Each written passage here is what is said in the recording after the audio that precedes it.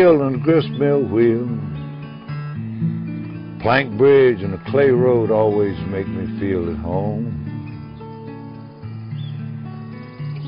I know I'm close to home. A cane mill and a rosin still, sleeping to the sound of a whippoorwill makes me feel I'm close to home. It makes me know I'm home. Southeast Georgia is blessed with wide rivers flowing to the Atlantic, and the mightiest of them all is the Altamaha.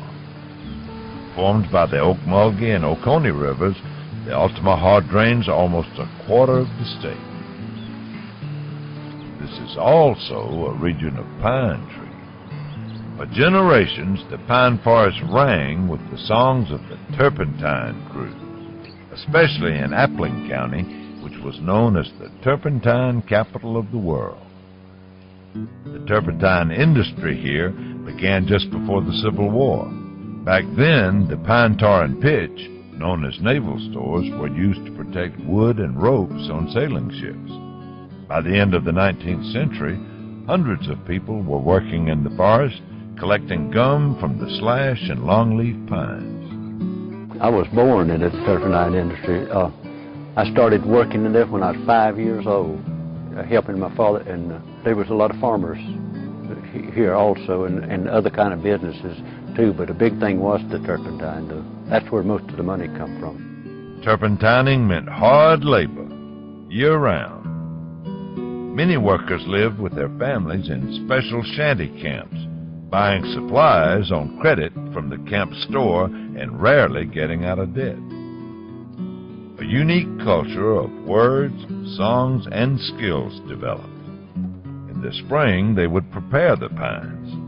Each worker could be responsible for up to 12,000 trees. They drop you out at 7 o'clock in the morning, and we had to chip the trees at that time all day long. Then after 1 month, they start dipping every month, dipping the tar up and hauling it into the mill. In the fall, the last thing they do when it's time to quit, they go in there and scrape everything that's left on that tree off with a scraper. They had a steel scraper, and that was a lot of fun too. At the still, the gum was distilled into turpentine for paint thinners and varnishes, and rosin for paper, soap, ink, and other products. Turpentine was Appling County's liquid gold for more than half a century. But then, in the 1950s, the price of timber rose. Originally, each tree would produce its value each year in gum. If a tree was worth $1, you get $1 worth of gum out of it a year. Well, after a while, it got where that tree was worth $20, you know, and it wasn't worth working it. High labor costs, foreign competition, and new ways to produce turpentine weren't far behind. Now, only one plant remains, and most of its raw materials are imported.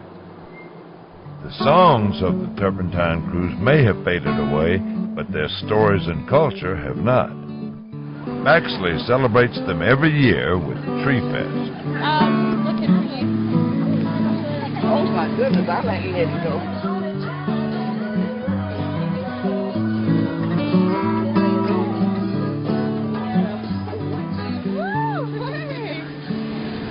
Wait a